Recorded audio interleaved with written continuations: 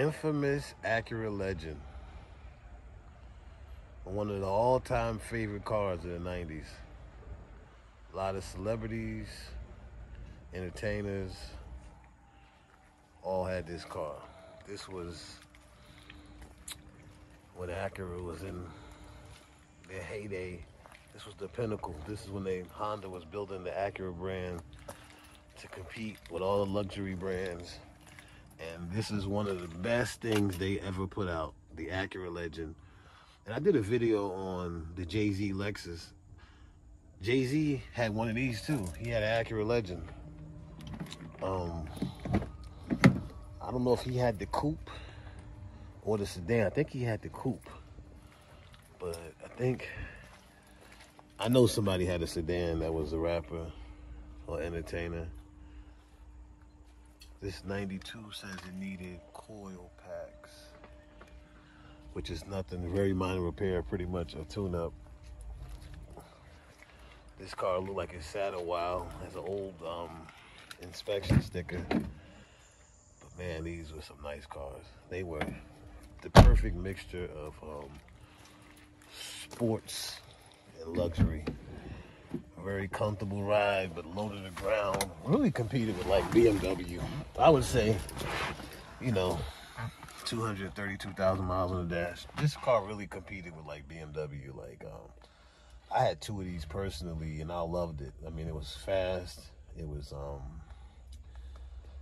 comfortable, roomy. They were reliable. The only issue they really had was like the head gasket issue. But other than that, I mean, they were super reliable. They all mostly had sunroofs. You know, they came with the L model, the LS, and the GS. The first one I had was like a L, which had this kind of setup without the digital HVAC, and it had only a power seat on the driver's side, and it had the Type 1 engine. If you got the if you got the GS, you get the Type 2 engine, a little more horsepower, power seats on both sides, digital HVAC, a couple of other little features. They all had like little memory seats on the driver's side. You know, it was luxury, but not over luxury. It wasn't like too many things that could break. Honda was always good with not going overboard with the electronics, so that, you know, you wouldn't have issues like with,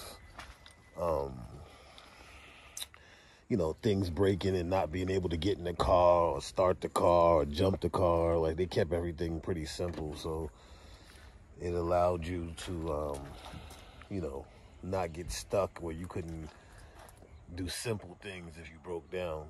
This one actually is in really good shape. Look at the back bumper, the trunk, all that is nice. Yeah, this one's, the paint is really good. It's really good. It's really in good shape. You know, it's got the wheels on it. Let's see here. Wow, the hood shocks work. They actually work too good. The engine was 3.2, solid piece. It was generally easy to work on. Nothing really crazy going on. As you can see, man, it's unfortunate. Like, these cars are gonna be they're worth money now, but they're gonna be worth some serious money later on. This one is really in good shape. Nobody's really picked off. Look at the bumper and the fenders and all that. You know, it's not bad at all.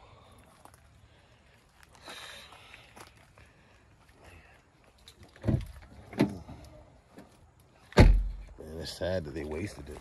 You know, this is a collector's item.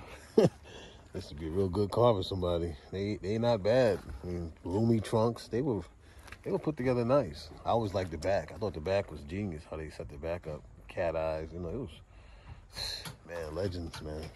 Legends never die. The paint, man, it's just a waste. This car's not beat up at all. Excellent shape. Get it again. Look at the dash. Everything. It's right. It's what you want. I always like the door panels. This was always soft touch. You know, that type of stuff really matters. You don't really think about it until you don't have it. So sad. Hopefully everybody get the parts off it, and you know. But this car was running. If it just needed coil packs, it's running. Fog lights. This one, how much this one has fog lights? Oh, sad. All right, baby, bye. See you later on the other side.